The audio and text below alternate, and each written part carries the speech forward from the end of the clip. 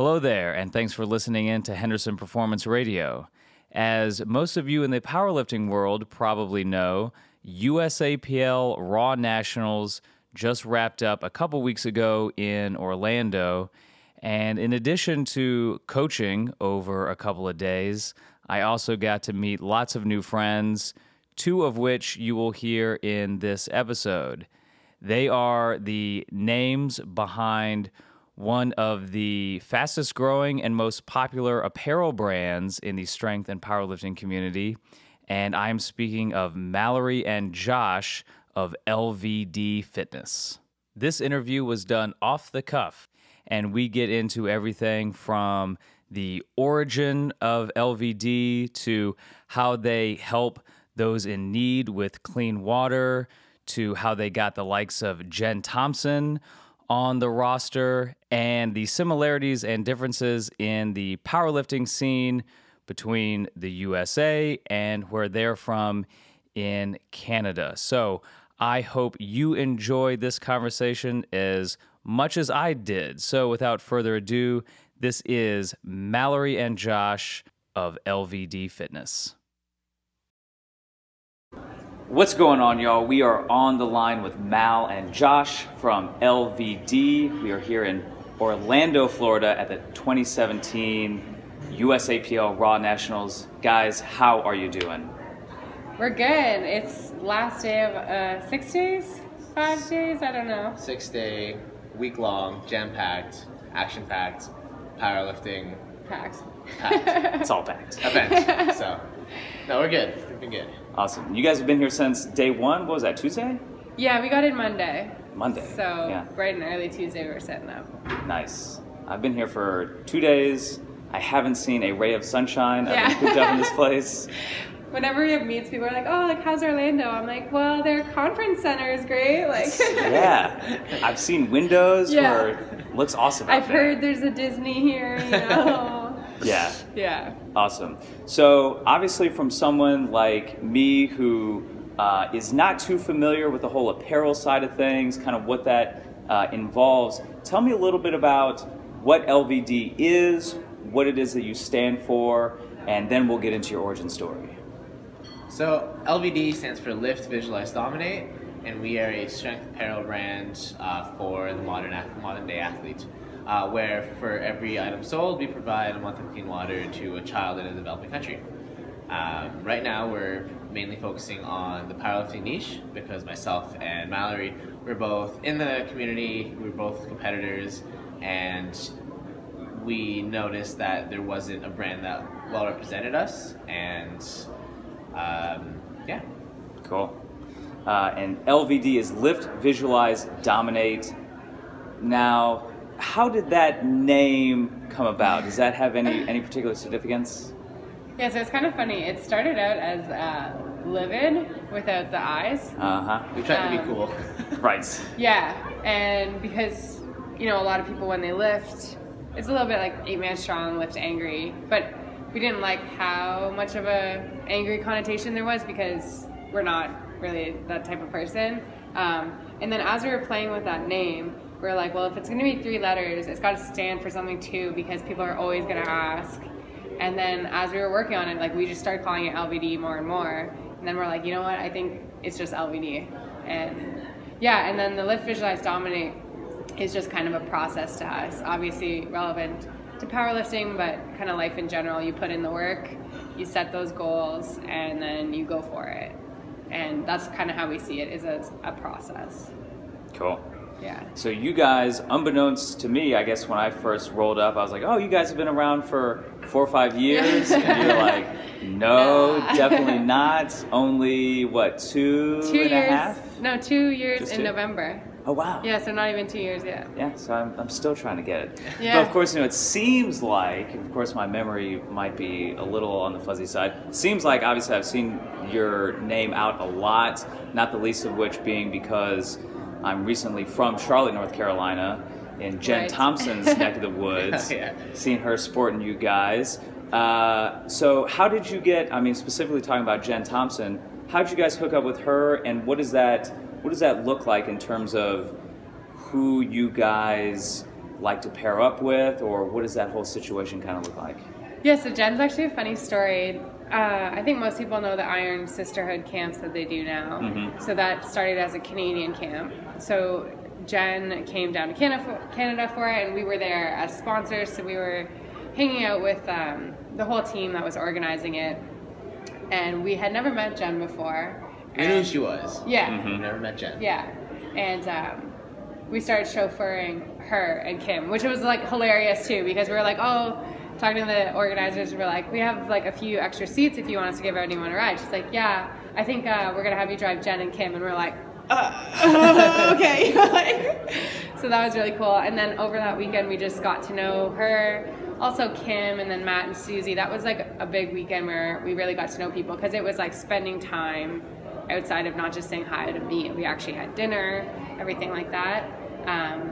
And then like the next week we were just talking about it, and we're like, man, like how cool if like one day Jen Thompson would be an LVD athlete. And we were just like talking all about that. And then we're up at my cottage, and I get a Facebook message from Jen, and it's this paragraph, and she's basically just saying how she loved meeting us and how she loves everything our brand's about, and she doesn't seek out sponsorships much because she's not into pushing brands and, you know, for monetary value or anything. And she just said she really believed in us, and would we ever consider having her as an athlete. And it was a very like whoa moment. And obviously we said yes. Right. We were like, more than consider. We're like, you're on the team no matter what, basically. If you're down, we're down. So awesome. Yeah. Well, that's amazing. And it just goes to show, as we were talking a little bit a couple minutes ago, as an apparel brand, you have this line to toe where it's like you want and you need to stand for something that is obviously within integrity for any other kind of athlete to kind of stand behind. And of course, clean water is the theme. So tell us how the idea came about and how the process after, you know, money has exchanged hands, so to speak, how the clean water gets to those who need it. So we actually partnered up with a international charity who operates in 26 different countries around the world. Fortunately enough, their Canadian headquarters is in Ottawa, our home city, so it made it a lot easier for us to meet with them face to face, trade stories, and really make sure we were a fit. How you come up with is really cool. So Mallory and I have always been entrepreneurial, and we followed like-minded brands like Tom's shoes. So for every shoe you buy, they provide a similar pair to somewhere in Africa. And Ten Tree Apparel from Canada, so for every shirt, every item purchased, they plant 10 trees.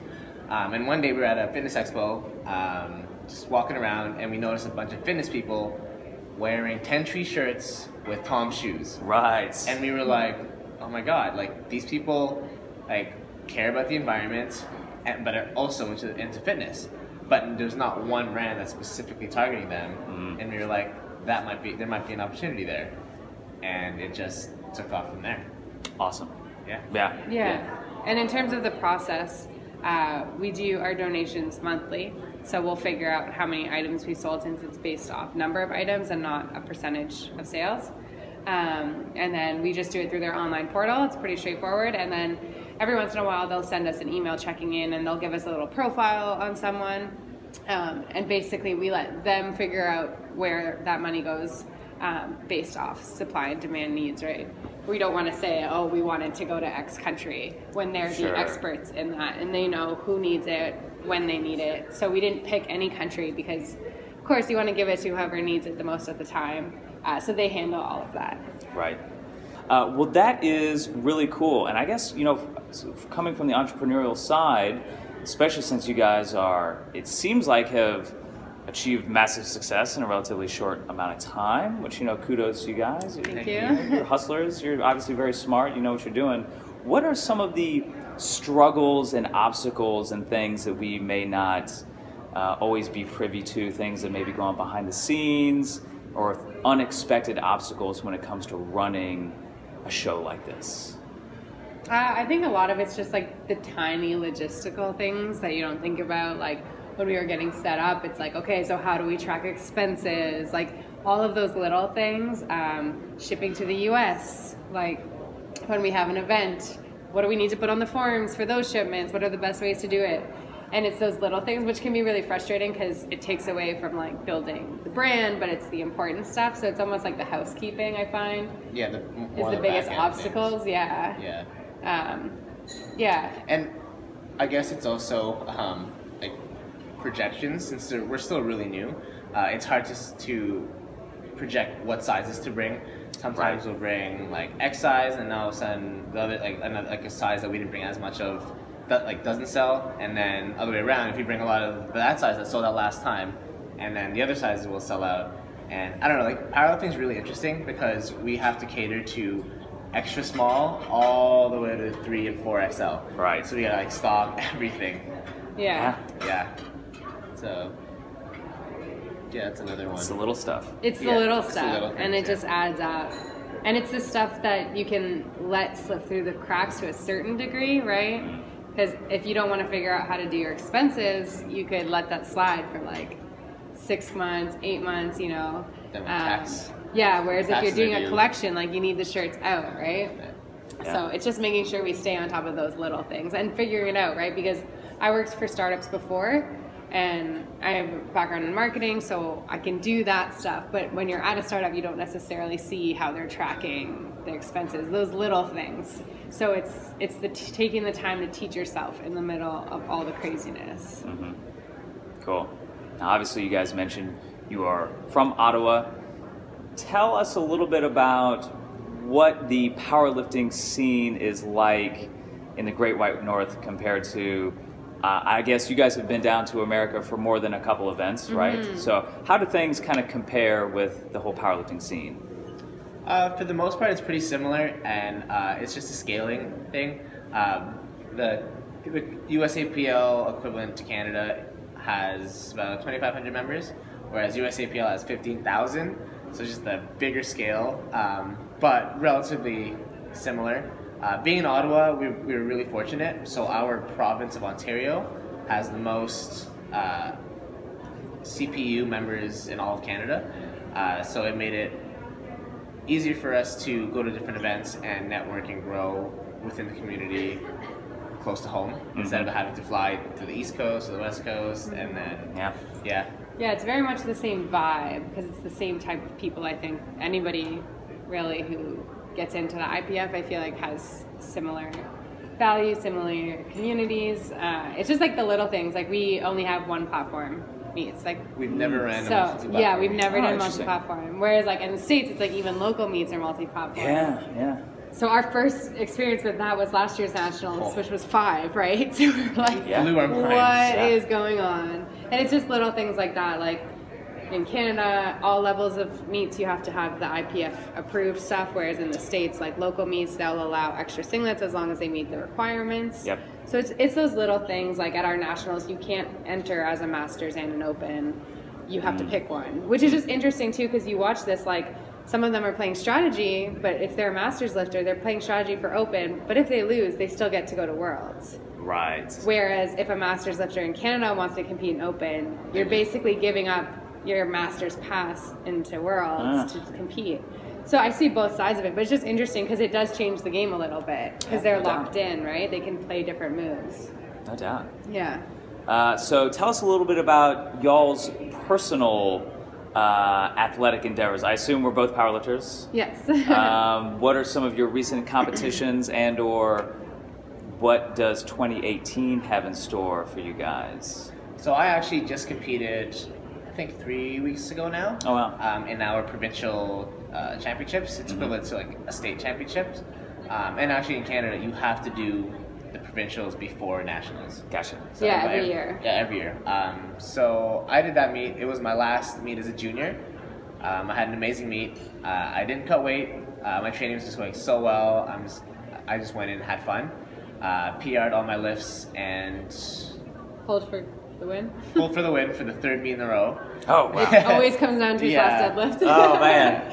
Thankfully, I'm a deadlifter, so I have a little bit of an advantage. But no, like the meet went really well. And my goals for 2018 is to make the world team because World is in Canada. Oh, that's right. Yeah. Calgary? Yes. Yeah. If you don't mind me asking, what was your last deadlift? My last deadlift was 617 in pounds. I don't know. I don't know what that is in kilos. We don't really. Yeah. So kilos. he put on whatever he needed just to win. Holy cow. On body weight. Nice work, man. And then the next week in the gym with straps, he pulled 650. Holy. Like, what a jerk, right? Dude, I hear that. Yeah. Nice. But yeah, so next year will be tough. It'll be my first year open. Right. But I'm excited for the challenge, and my ultimate goal is to make the world team. Awesome. Yeah. How about you? So because our province is really big, our like state championship is split. So it was sub junior, junior, and then it's open masters. So mine is actually when we get back. So I got like the short stick in this deal. Gotcha. So I have a meet mid-November, and we still have like 2 trips before then. But yeah, so I'm going to do that, and then I think I'm going to do nationals as well. Still playing with it, because for this year's nationals, we're doing a lot of fun stuff. So I'm going to be helping out with some like seminars, live streams, interviews. So we'll see. I'll have my hands full, but I think I'm still going to compete at it. Awesome. Yeah. Well, cool thing, guys. Well, thank you so much for taking the time to chat. All I'm trying to do, much like you guys, is trying to support the community in any way that I can. For sure. You guys are doing a hell of a lot more than I am, but anything I can do to help. Every little piece, right? Yeah, anything I can do to help put people on, I'll take my time to do so. So to kind of wrap up, what is the 3 to 5 year goal and vision for LVD? Well, yeah, so we have long-term plans and we have short-term plans, and then we have like adaptability, right? So we've always seen it as starting in powerlifting because it's the niche that we know best, grow there, learn things there, and then expand into other strength sports. Because a lot of the big brands in fitness are either bodybuilding oriented or this concept of lifestyle fitness where it's just training for life.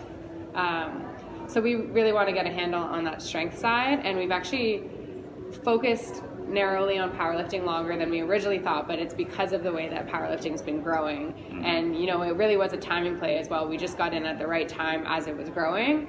So a lot of people that we talk to now just know LVD because when they started powerlifting, like everybody they trained with knew LVD from different reasons, but that's really been great for us. But we definitely in the next few years want to expand, get into strongman, Olympic weightlifting, CrossFit, because it's all the same lifestyle really, right? Yeah. People are all very similar, they're very goal oriented, and we really want to be a brand that represents that. So some athletes cross sports too, right? And it's not like they change people, they're attracted to the same kind of game, and that's what we really want to represent at the end of the day. Awesome. Well, Mallory and Josh from Lift, Visualize, Dominate, what is your URL or social handle that people should check out? Yeah, so everything, I'm losing my voice by the end of the week. Everything is LVD Fitness. So our website's lvdfitness.com, our Facebook page, our Instagram, it's all just LVD Fitness. LVD Fitness. Yeah. Well, cool thing, guys. Thank you so much for chatting. Thank you for having us. And if not beforehand, hope to see you at the next Nationals. Yes. Be there. Got it. Hey, thanks again for listening. Of course, you can find the show notes to this episode on the website at zachhenderson.com/LVD. Until next time, stay strong.